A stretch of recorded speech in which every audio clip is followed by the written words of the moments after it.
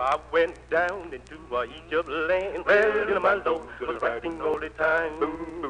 I heard some talk about a Christian man. Well, my Lord is writing all the time.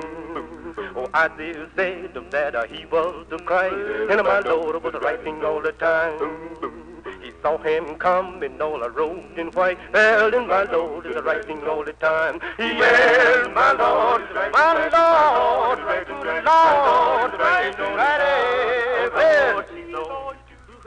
Lord, you say, Lord, my Lord is writing all the time. Yes, my Lord, my Lord, Pender County, North Carolina, like many areas in coastal North Carolina, faces development pressure from the rapidly growing city of Wilmington, located just 15 minutes to the south. Yet many old school buildings in Pender County still stand and give their quiet testimony about the order of life here from the early 1900s to the 1960s. They tell a complex story of the pride that black and white communities had in their schools and of the relationship between those segregated communities. In the early 1920s, Pender County built 6 brick schools for whites and provided transportation to these centralized schools. Bond issues were passed. You ride around through North Carolina and you see these vintage brick veneer schools that were built about 1925. However, black children walked, sometimes up to 5 or 6 miles to attend small primary schools scattered throughout the county. It was important to them because all of their lives they had made an X, and somebody else wrote their name. And they didn't want their children to be in that situation. They wanted their children educated. Approximately 50% of Pender County children were black. During Reconstruction and in the 4 decades that followed, black communities frequently created small schools in homes, churches, old barns, and lodge buildings. Some communities built simple schoolhouses and often supplied room and board for the teachers. And the black people sold pies and chicken dinners and whatnot to help build a school. Black families' involvement with the schools they helped to build was ongoing. They often helped to maintain the school, as was the case for the Love Grove School in western Pender County. Built by a church during the Reconstruction era and used as a public school until 1958. My name is Bernice Walker White. My mother is Carrie Walker. Carrie Walker came to this school, and so did all of her children. Arthur Harry and my uncle and my grandma raised me. I remember going, because sometimes our shoes would be wore out, you know, and get bad. And Grandma would make us go anyhow. It would be cold. I remember I used to go a little piece, it would be cold, and squat down, you know, try to warm my feet. That's been a long time. I remember Uncle had been work on that school, and we had to go carry him some dinner.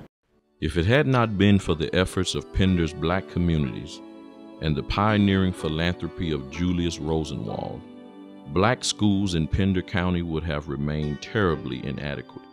However, in 1912, Booker T. Washington, founder of Tuskegee University, convinced philanthropist Julius Rosenwald to assist black communities that were willing to raise money for school building.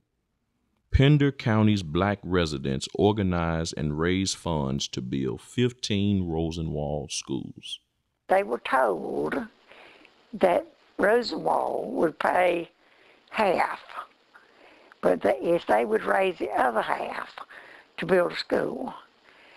But Mr. and Ms. Corbett said that they knocked on the door of every black family in that district. He sat down and he said, sometimes I got some pennies. Sometimes I got a nickel. Sometimes I got a dime. And once in a blue moon, I would get $1. But we kept going. The funding package that built the Kaintuck Rosenwald School was actually more complex. The Rosenwald Fund typically matched the black community's contribution up to 25% of the cost of the school. However, Rosenwald money was not released until the school board had committed to supporting the school. In order to build the Kaintuck School, the black community gathered $1,226. The Rosenwald Fund contributed $800, and the school board committed $674. The property for the school was donated by B.F. Keith.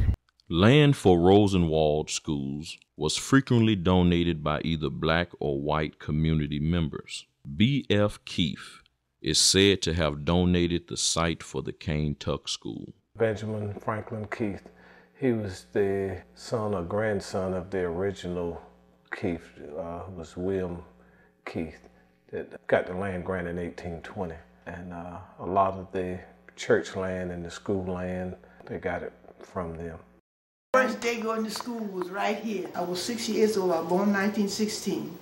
And the school was just built that year too. It was nice because it was brand new at that time. T.T. Murphy is the one that got it started with Julian Road. Julian Road had a lot of money, and that's how he wanted to use his money. We had spent a lot of our childhood going to black school programs. In fact, we always looked forward to going to the commencements at the black schools, because my father would always go and he would take us. So it was something we always looked forward to. T.T. Murphy, Pender County's longtime superintendent, combined progressive views with a practical realization. The Rosenwald School Building Program offered tremendous value to Southern school systems. Mr.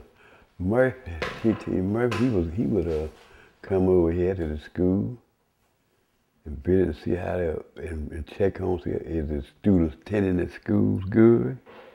Washington and Rosenwald thought that earlier efforts to improve Southern black education had neglected school facilities.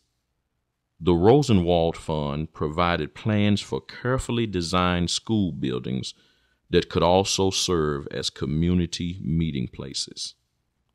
Even today, Rosenwald school buildings can often be identified by their trademark 9/9 pane windows, designed to maximize natural light in rural schools that had no access to electricity.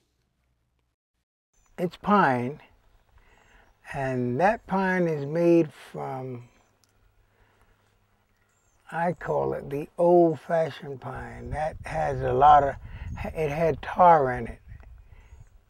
The termites don't even eat into this stuff here. And if you painted it, it kept paint in it and kept it covered. It lasts for years, years, and years. This is the outhouse. It was a small building with a concrete flooring with 2 built stools that you could sit on. They were in use as long as the school was there. Rosenwald Fund architects provided plans for hygienic outhouses, providing a model of how to combat the pinworm that plagued the rural South. The classes had a blackboard that would raise up and down between the 1st and the 5th, and the 5th through the 7th. Sadie A. Williams. Her classroom was the first students. Helen Foy Hall's classroom was the latter of the 7 years. Pulled the petition up, like when they had the commencement day, the last day, they pulled this, and they go up high to the wall, and that means everybody be together. We used to go through the swamp, down through there. We had pine trees.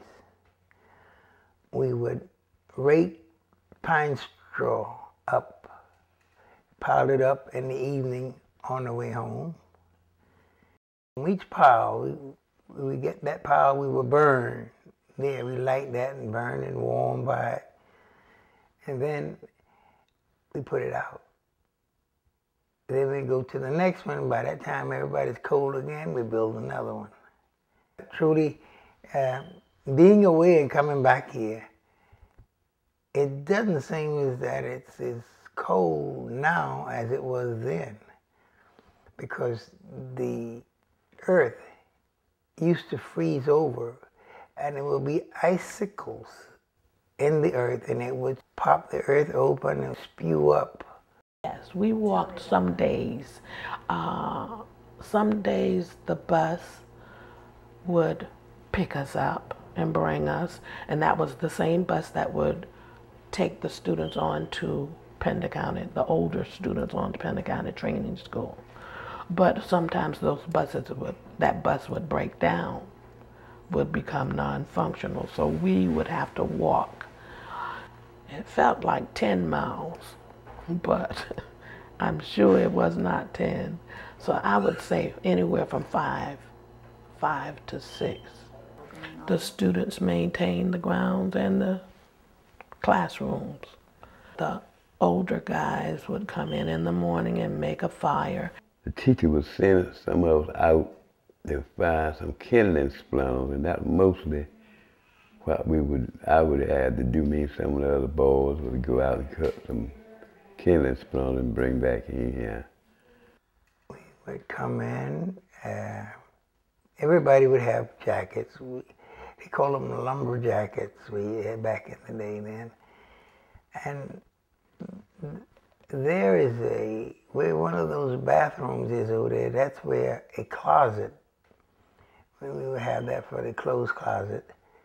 We'd put that away. Although all Rosenwald Fund school plans had space designated for industrial education, in reality, these spaces were often converted to other uses. In the primary schools, the room labeled industrial classroom frequently became additional regular classroom space, or as was the case with the Kaintuck School, a kitchen. This was to make meals for the school. Industrial education was promoted alongside academics at the high school level in both black and white high schools of that era. Pictures of Booker T. Washington, Pender County Superintendent T.T. Murphy, and of Julius Rosenwald reminded Kaintuck students of their benefactors. Always started with a prayer. We called it devotion. Prayer, we saluted the flag. That's where I learned to say the Pledge of Allegiance. And we even sang a song. One would lead a song and teacher would play it. Then one would lead in prayer, the Lord's Prayer, what it would be. Everyone should give reference to who you are and where you came from, your creator, and I'm sure this is why we was given that. It would show that you would actually learn to know that you should love everyone. I can remember a statement from my first teacher was Miss Sadie A. Williams, was whatever you do, do it well? She was a disciplinarian. She didn't play. You know, you would get the power of the switch, and she would let you know why you were getting it, but you got it. And she was loving, and like I said, she was nurturing. There was always that encouragement to be positive about yourself, and to work with you and help you to read and to write well, not just write, but write well. And same thing with math and stuff, not just to do it, but to do it well.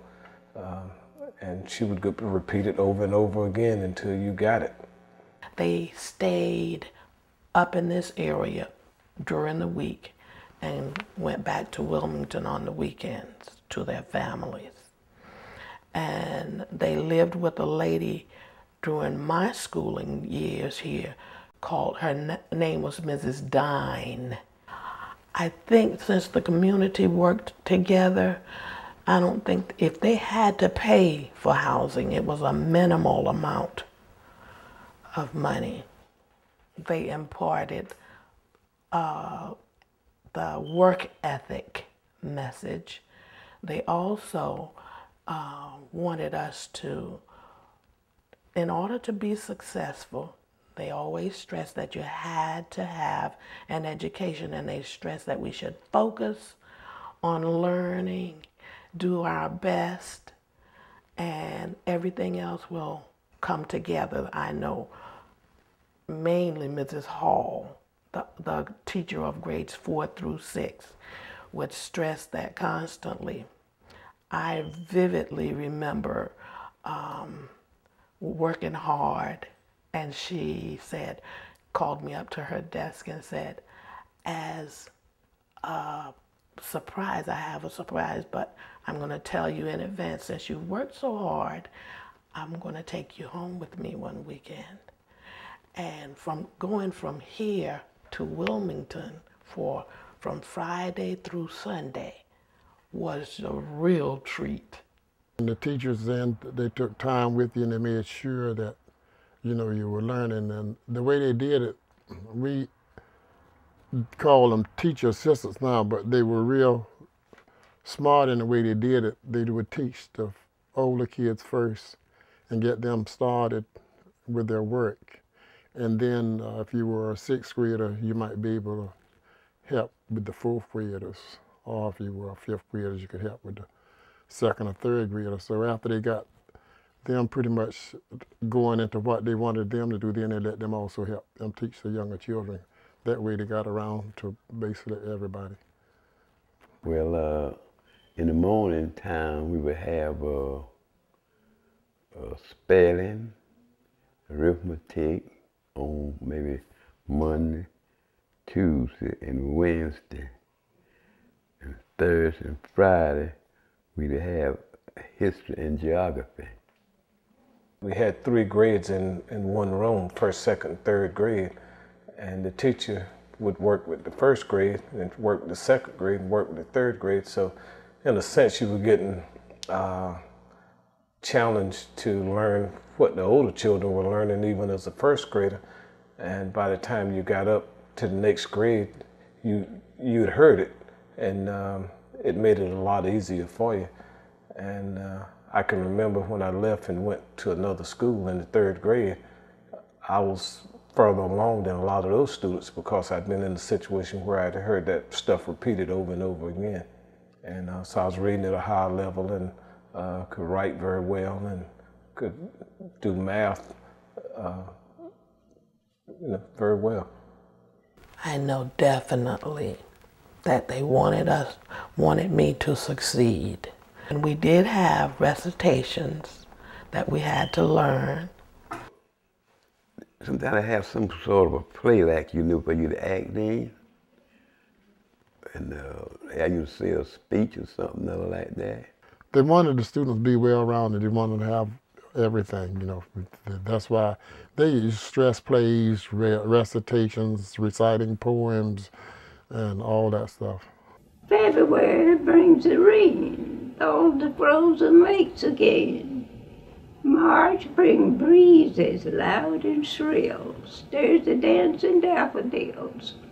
April brings the primrose sweet, scatters daisies at our feet.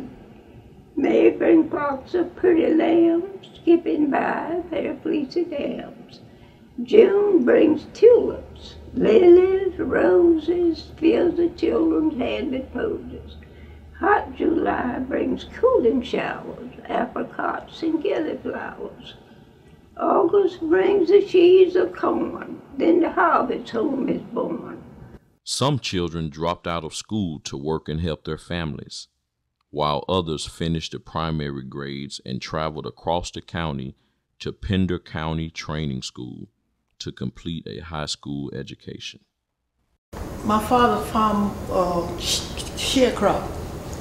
So you used to pick up corn stalks to get off so they can burn the corn stalks so they can plow the ground up. And my father wanted to take us out of school for a few days to pick up the corn stalks so he can plow. My mother wouldn't let him. He said, "You stay right in school. So we'll do that on the weekend. Pick up the corn stalks and burn them." And so, just the one thought of what he was thinking. He wanted to get the work done, and my mother wanted to get us continue in school, get our education. So it all worked out. He agreed and let us go and continue on school and do it whenever we can. I was a good learner in school, but I couldn't go to school regular as I wanted to go. It seemed like how, sometimes in a family, it's one in there a little more handy than the other. And it seemed like I was the handiest one. I stayed home a lot to see out for the animals and things like that, and the rest of them would be gone. The women folk would take the oldest children, and we would go pick blueberries. And my dad, he would take them and sell them. When I was younger, I did not see the struggles. But now as I think back, oh, what struggles. My mom did not go outside of the home and work until after we had all grown up. She would work on the farms with, helping with tobacco with my dad and that kind. But other than that, she didn't go outside of the home until after we all grew up. I think back and I said, even though I did not like it then, I said that was a part of the plan. And it taught me the importance of working. That's where that foundation was built. And I was able to go into a lot of situations and survive. I continued education, which was Pender County Training School. I completed high school in 1952. Mrs. Suzette L. Smith, who was employed by Anna T. Jeans's endowment to improve black education in the South, organized a community effort to raise funds to build a Rosenwald School in Rocky Point, North Carolina. There was a need for a school because they didn't have one, and people began to get together. They met and decided that a school was needed, and that was when people began to raise money. And during the time that they raised money, that was when the Julius Rosenwald Fund began. I think that was around 1917.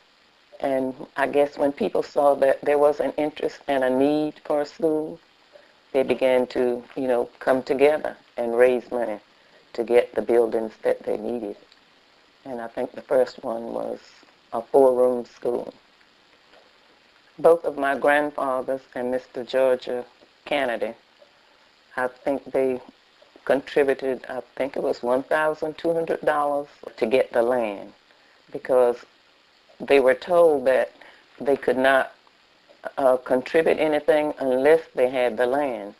So these 3 people gave the money so that they could purchase I believe it was 10 acres so that they could build additional buildings.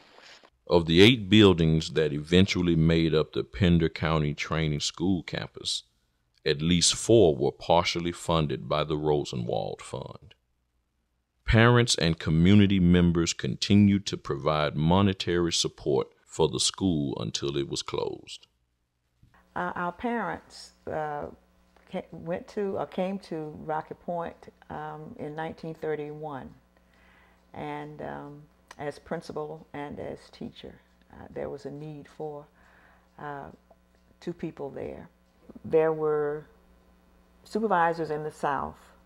They would go around to the schools in the poor areas, rural areas in the South, and look at the educational programs and attempt to elevate them, or attempt to just determine if the learning was congruent in all of the communities.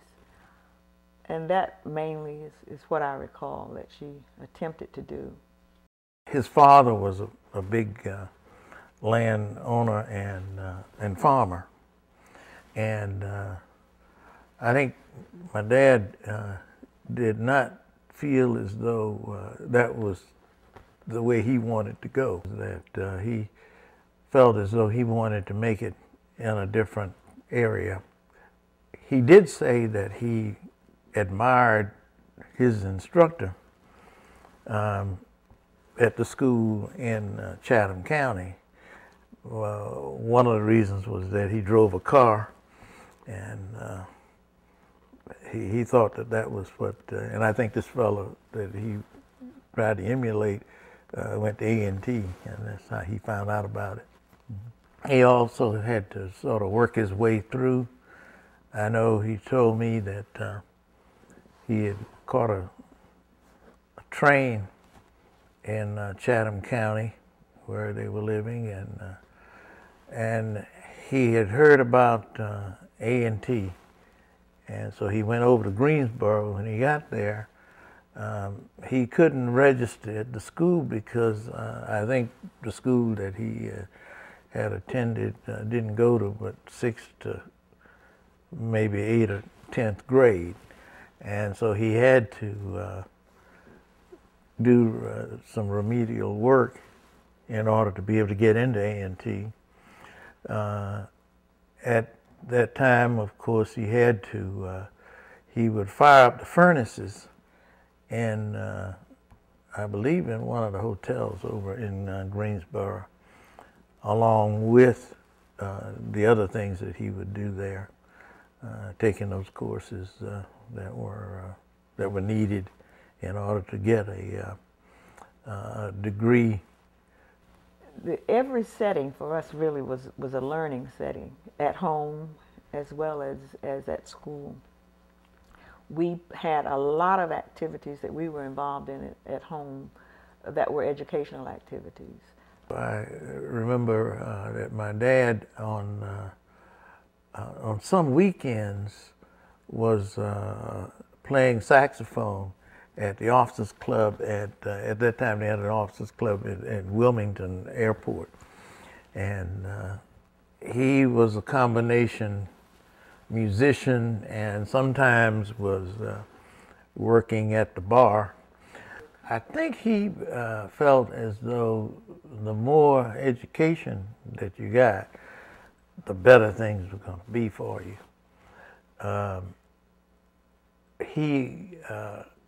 But he was, I think, very innovative. I can remember one thing that he did during the Second World War. My father, he rented some, I think 7 acres of land, and I would go with him. Sometime he'd have a mule, and we would go and we'd plow, and of course at noontime I can remember jumping on the back of the mule and galloping back to home. And I can remember after the mule had eaten,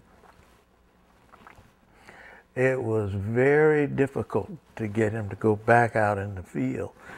I grew up in the house there, adjoining the Pender County Training School. First they had to get off of 117 and you traveled on down. The cannery was on the left side. On the right side was Murphy Hall.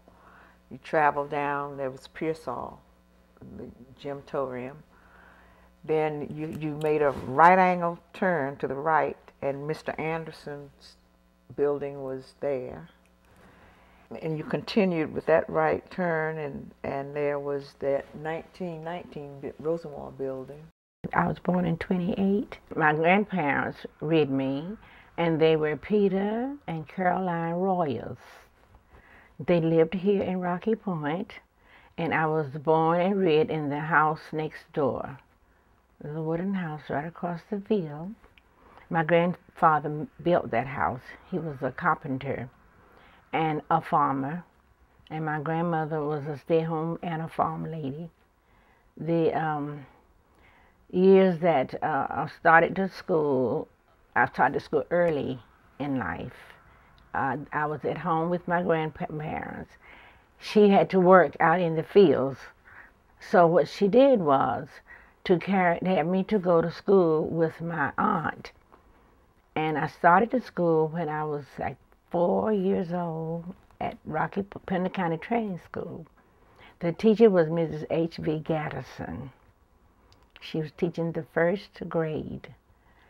And when the season was over with the work, my grandmother had stopped me from school and had me to stay at home. The teacher wanted to know what happened to me. She said, well, I'm not working now, so I can bring her back home. She said, no, you don't. You send her back to school. I remember the Rosenwald Fund telling us about it. And because Mr. T.T. Murphy at the time, being superintendent, saw to it that we had schools that were he tried to get our schools upgraded. And I know the buildings, some of them were built by the PTA people who raised money to get schools built after they got the first building. And I remember going to the first building as a primary building. And then I remember going to the elementary school building, which was another one that's built. And Mr. Anderson did a lot getting some of the schools built, but that before my time. But by the time I got there, it was already built. I attended 1948 to 1952. I think the atmosphere of the teachers in the school, they had such good rapport with the students. I wanted to be just like my art teacher. I wanted to be Professor Anderson. Singleton C. Anderson, or Professor Anderson as he became known, arrived in 1920 at the Pender County Training School. Educated at Hampton University, the alma mater of Booker T. Washington, S.C. Anderson combined an incredible work ethic with the conviction that young people could better their communities.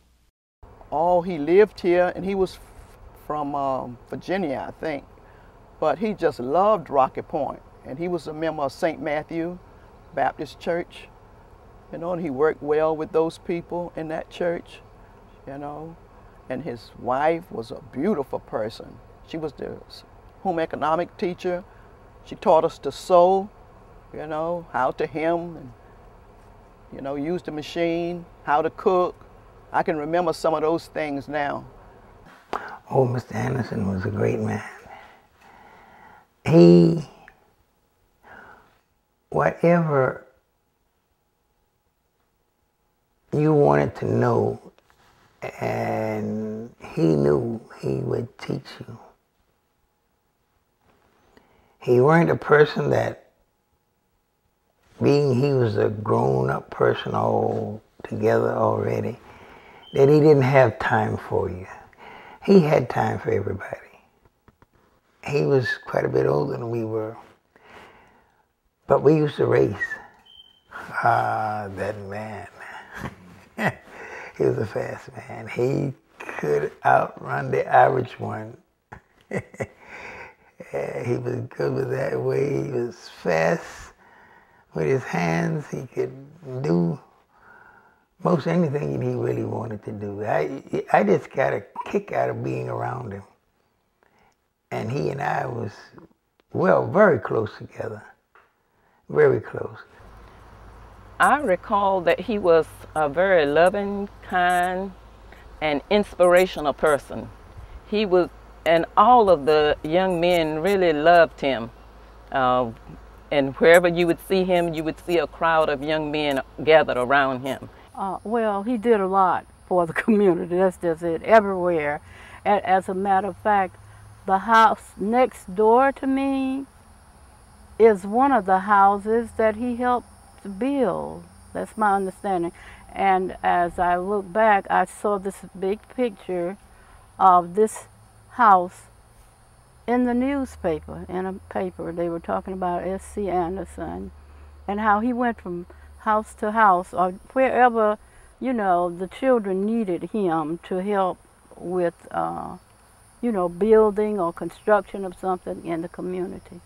He was just well known, well known. Sometimes he would go out in the communities, you know, and visit the people and find out what people wanted to do. And if there was a farmer who didn't have the skills needed to plant or raise a certain crop, he would go to their homes or to their farms and help them. He had bought anything he wanted in that shop. He had a turning lathe, which you could make tables. You could make table legs. If you wanted to make a bed, you could make a bed. If you wanted to build a house, he would teach you that. You know how to build a house. The first time I heard of square roots, I didn't know what in the world it was talking about, the Pythagorean theorem. But he was not a math teacher, but he was familiar with that enough that he could teach you the square roots. He wanted us to make sure that we were able to go places and see different things. He would take his personal car and take us shop students, and we would go to Raleigh to the States Fair. We all had to make written statements about what we saw, what we learned there, or whatnot. We bring it back to the whole class. Oh, they wanted us to do the best we could and be the best we could. And it wasn't just education, it was the whole individual, the whole person, and not just one aspect of it. They were for education. And what was different then than is now, I think the teachers took more time with the children, had a greater interest in them, wanting them to learn. I mean, that was just really it. They went from house to house to, you know, and they weren't afraid, you know, if the child needed to be in discipline. Under John T. Daniel Sr.'s leadership, the number of Pender County Training School graduates who went on to college grew from less than 1% in 1931 to 25% in 1956. Considering the depressed economy of Pender County, this was a remarkable achievement. They would tell them that. She'd say, you come on now, you study.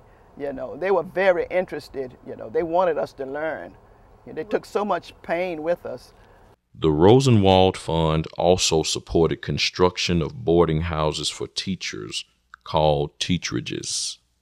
They had a cottage across from the school that housed the teachers, and some of them went to the local churches right here in the community, so we were really close with the teachers. My ninth grade English teacher was Miss Lizette Pearsall. And she was very encouraging because knowing that I liked music and wanted to learn to play the piano, didn't have one at home. She had one in her classroom. She would allow me to come in her classroom at lunchtime and practice. And that was not allowed by the school, but she slipped me in there and allowed me to practice on her piano. I never forget her for that. If your parents could afford, they would always have you were directed for college, and they were trying to prepare you for college. That was the way they taught you. Back then, I guess you might call it college prep, but that's what they want. They were preparing me for college.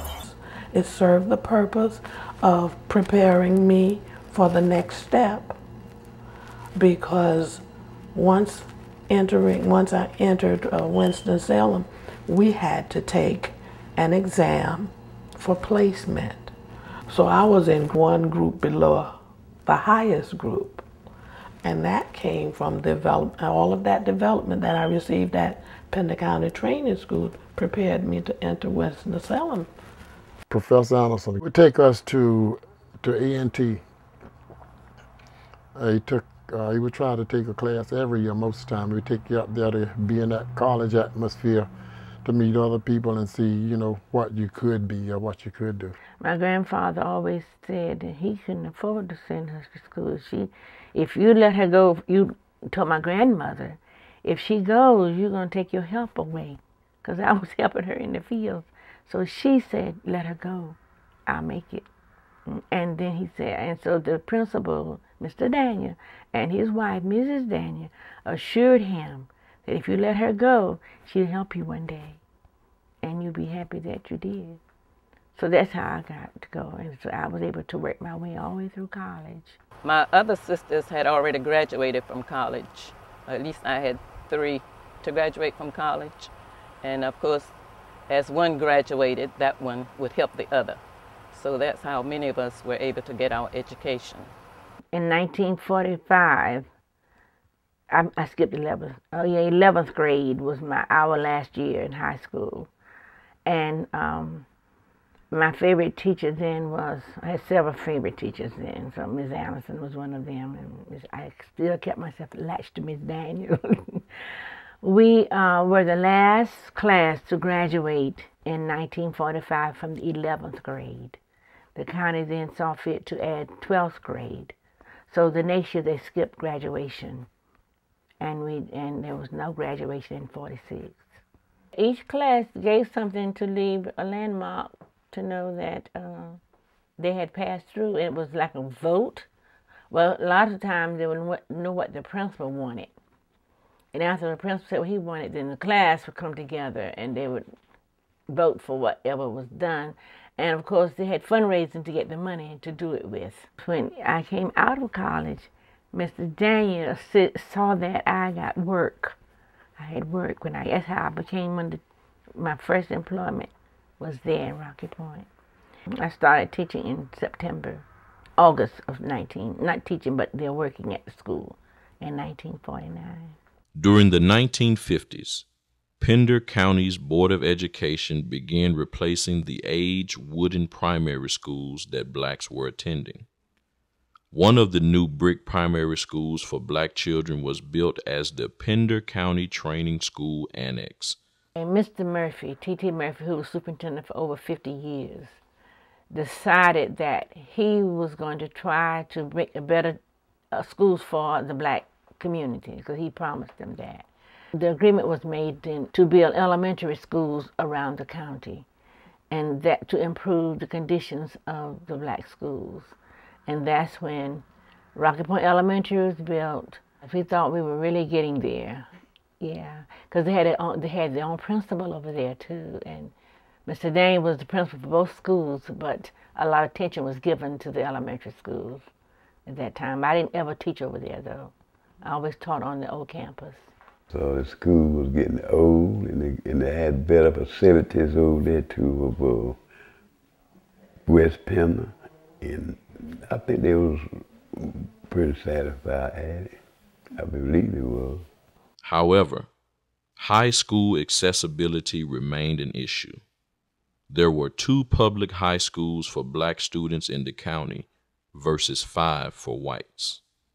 I think they were surprised with the Brown versus Board of Education result. That, of course, occurred after the military had been integrated by President Truman, I believe. But I don't think that they thought that things were going to get to the place that it would be a colorblind situation here in the United States. In 1956, 2 years after the Brown versus Board of Education decision, the Pender County Board of Education issued a statement. The Board of Education of Pender County feels it would be unwise to combine the white and Negro schools in Pender County. The board favors a harmonious voluntary segregation of the Pender County schools with a goal of equal facilities and instruction. I was contacted by the superintendent in sometime early 1965 because at that point the Health, Education, and Welfare Department was implementing Civil Rights Act, which essentially required that there be no segregation. And it didn't mandate integration. What it did was say if you got federal funds, then you couldn't discriminate. And almost all schools at that point were getting federal funds. So it was a financial pressure that required it, and there were various requirements being placed upon the school systems throughout the South, including North Carolina. There were those who wanted to be integrated, and there were those who didn't want to be integrated.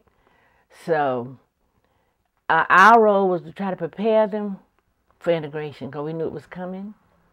And we were trying to prepare the students, letting them know you had to do your best and be there. And they fell out a lot with us. We lost a lot of friends in doing that. But it became a very disgusting thing to say that we are getting ready for integration now, and we're going to have to move from our school. And that's what we didn't want to do. We did not want to move from our schools. Some did, and some didn't, because they thought there were better opportunities at the white schools than there were at our schools, and that they were getting a better education than we were getting at those schools. So we had to go through that period of adjustment. We started off with what was called a freedom of choice plan, which essentially was a one-way plan. Any black who wanted to attend a predominantly white school was allowed to do so, but a white was not allowed to transfer to a black school. We never had a request for it, but that was not part of the plan. Nor could whites transfer to other white schools or predominantly white schools. And initially, there were a few takers, but not very many. It wasn't really a mass crossover. Had to integrate the faculty, and I think there were 3 the first year. I didn't like it. I'll be frank, I did not care for it because we were losing good students, and we didn't realize at the time it was going to, it closed the school out. I didn't realize they were going to really close our school. There was no question about Pender County complying. One of the things that came up very early on at the school board meeting, I remember one time was, at that time people like George Wallace was standing in the doorway and saying never, and troops were being sent to Mississippi and other places. And in fact, there were problems probably in other counties in North Carolina with integration. But questions were raised sometimes at the school board meetings about how much they had to do. And I remember Dudley Robbins saying at one meeting that he had been in World War II, had been a prisoner of war in the German prison camps, and that he knew what he was fighting for. And when Congress passed the Civil Rights Act of 1964, the representatives of the United States had spoken. And as far as he was concerned, as long as he was on the Board of Education, it was going to obey the law, whatever that law was. There was a lot of tension early on. I think they started off with freedom of choice, so some children had already moved. It was more of in the freedom of choice, it was more of the black children going to the white school at the time than black children, than being the other way around. And then when the laws were changed where it was mandatory, I think the first couple of years maybe it was a little tense. It may not have been so bad in the area here because a lot of children, they worked together on the farms, and so they knew each other, and that made it better. It was the prize for them to shut us down. And the reason that I felt bad, because I wasn't aware that they were going to shut us down, especially in the home economics department. I felt like that we had arrived at the things we were working toward, but to just be shut out completely, I don't think that was our goal, to have to give up. I think our goal was to try to have equality, but not to have to give up what you have and move from where you are. I had brand new equipment. We had raised money, but brand new dishes, pots, pans, everything, silverware. And when I left, I was not able to carry any of that equipment with me. I didn't know when I got there, it was all gone mostly to the schools that we were to go to. And I didn't know where I was going. So that was another thing. It was a shock. Because I had inherited all of Ms. Anderson's things that she had worked hard for. I can't forget how I come up going to this school. I can't forget that. I always will remember that. White people that lived in our neighborhood, they weren't bad people. They were good people. They had so much more than we had. They could leave their high school and go on and get a good job in the bank or whatever, typing and all that. They didn't give us all of that here. And most everything we got, we had to raise money and buy it. Where we lived, it was a good distance from here, but we had to walk. And the white school was closer to where we lived, but of course we couldn't attend that school. But of course those were the times that existed. At that time we did not feel angry about it. We only thought about it years later, what could have been but was not. The major legacy is that it helped all of us. It helped us to elevate our living conditions, and we could in turn reach back and help our parents. The last operating Rosenwald School in Pender County, the Pender County Training School campus, was closed when the schools integrated. However, remnants of this remarkable era in education still exist in Pender County and throughout the South. Whether reclaimed as vibrant community centers or overgrown with kudzu, Rosenwald schools remind us that education is something that Black Americans have always shaped and owned. I didn't worry about the way that I had to fare to go there because I was just anxious to go and learn. But I look back at it now, and sometimes I can bring tears to my eyes.